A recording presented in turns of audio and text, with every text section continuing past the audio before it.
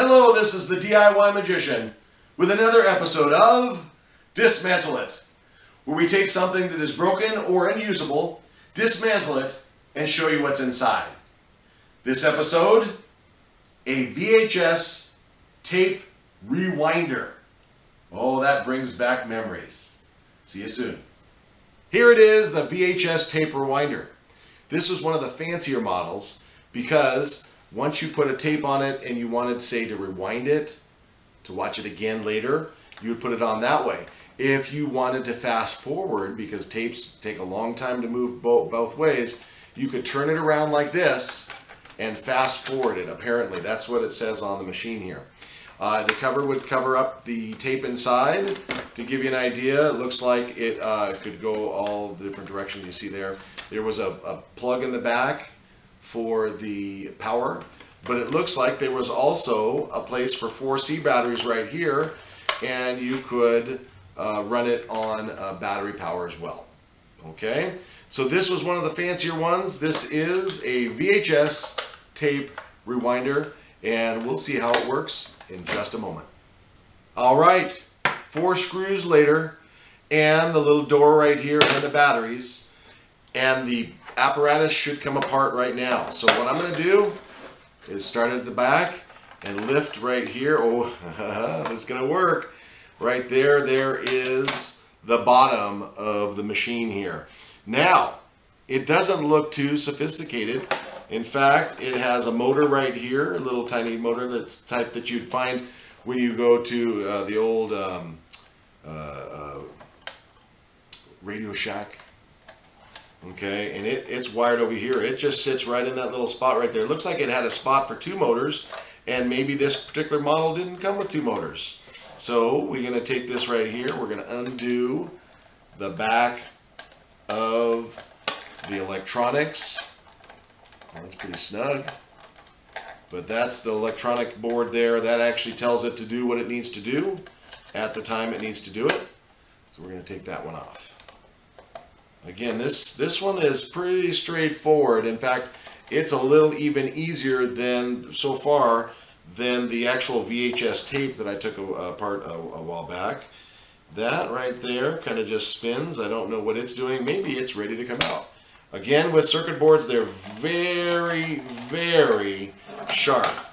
Now this one here, I think I will need to maybe put a little pressure on. I don't know what's going on because it's just spinning.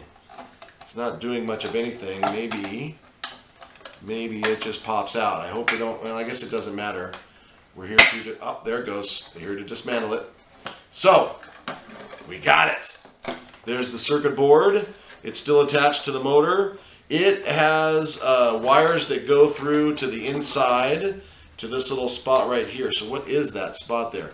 Well, that must power up the motor. I don't know. Let's see. Let's take the door off. I think the door is one of those where it just kind of pops off when it's the right spot. Maybe not. It's just the door. And look at this. Okay, so we've got that. And then we've got the wires that go right here to the battery spot right there. So all the battery terminals. So let's do this. Let's do it right and remove all the gadgetry. There's one piece. There's another piece there. Okay. And then these look like they're just wired in. So I think we're just going to give a little pressure on those, and those should just come right out. Just like that. Okay.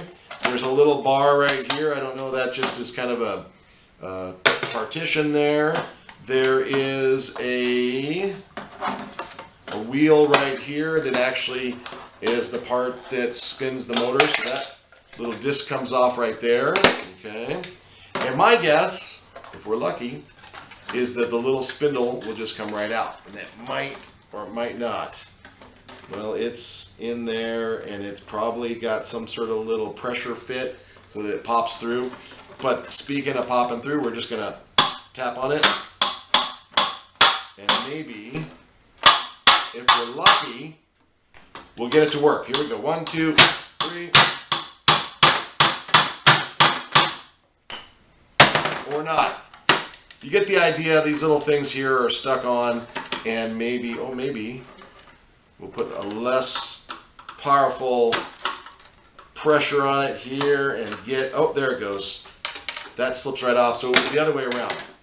So this part here slipped on there and it was pushed in from the back, so it wasn't going to bang through with a hammer. So that's that. You see the little spot right there.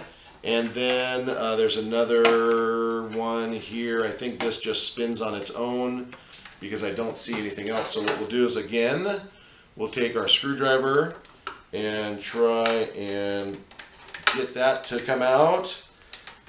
Just like that. Again, I think it's just spinning on its own free will because it just, that's what it has to do. And, yikes. Be careful when you're using screwdrivers and implements like this because they will slip, and if you're not careful and you have your fingers or something other precious part of your body in the way, it will get hurt. So that's that, okay? And then I think that's pretty much it. There's something else that fell out. I don't, oh, there's that little metal clip in the back, okay? And that's it. Right now, it looks like we have a fancy face mask, the little eyes right there, boom, boom, and then a little visor. See, that's how you could do it. You could have a visor for a space helmet, something like that. I don't know. But there it is, the inside of a tape rewinder. All the circuitry, all the power, all the little buttons here and there, and of course the little motor right here. These are things that I'll probably give to my kids and they'll play with and try and wire up some sort of little fun thing. Anyways, here it is. We did it. We dismantled it, a VHS tape rewinder. My name is the DIY Magician. Until next time. If you enjoyed this video from the DIY Magician, you also might enjoy joining our Facebook group. That's right, the DIY Magician Facebook group. Or you can visit our artist page. That's right, the DIY Magician artist page on Facebook. Or if you want to, please subscribe to YouTube videos and you'll see all the up-to-date videos as they come along. Thank you again for watching the DIY Magician video.